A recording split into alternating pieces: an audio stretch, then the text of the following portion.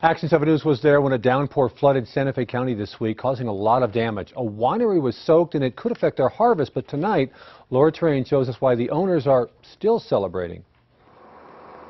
It was a rainstorm that pounded Santa Fe earlier this week. Action 7 News was the only camera on the ground when emergency crews set up this command center to coordinate road closures and swift water rescue.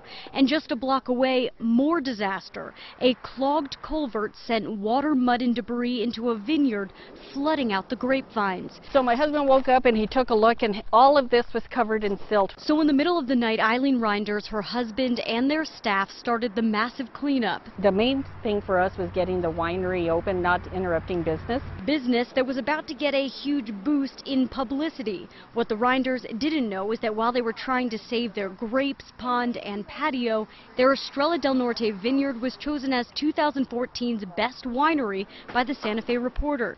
Woot woot, we were really excited. Talk about a great reward for the honor of a hard day's work. It was great.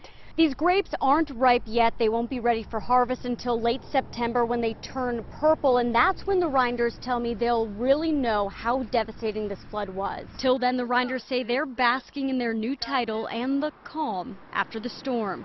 Laura Terrain, KOAT, Action 7 News.